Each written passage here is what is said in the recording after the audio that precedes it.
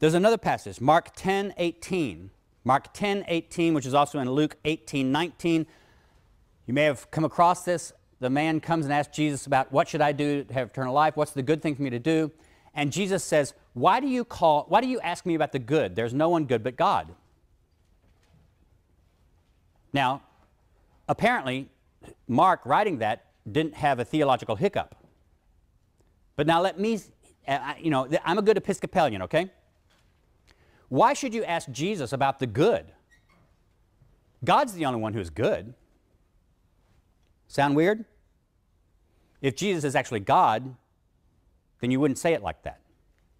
In other words, this sounds like, whoever's this saying, it sounds like Jesus himself is denying that he's God.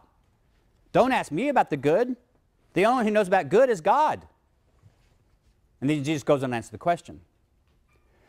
I think this saying was actually something like this was said by the historical Jesus. Why?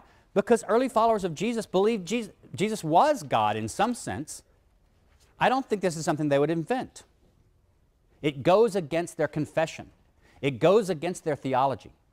So it's one of these cases where it's dissimilar to their faith. And therefore, we tend to give it higher grade when it comes to historicity. A couple of other criteria are a bit weaker. These are the two strongest. Social coherence. This is when you see something that is either anachronistic and it doesn't look like it would fit in with the life of Jesus, or it does fit very well with the life of Jesus. If I decide, for example, on lots of different other sayings that I've decided are historical because of these other reasons, and then something looks like it, a saying of Jesus looks like it's apocalyptic, and I've already established that Jesus was an apocalyptic prophet, then I'm going to say, well, it coheres with the social situation of Jesus as an apocalyptic prophet in Galilee. Or take a negative example. In Matthew 18, there are a lot of rules about what you should do in the church. The very word church is used. Almost all of us scholars would say a lot of that stuff in Matthew 18 about the church rules, the church leadership, that's not historical. Why? Because the church didn't exist in Jesus' lifetime. Did Jesus think he was the Messiah? I think this is a really big problem. I don't know.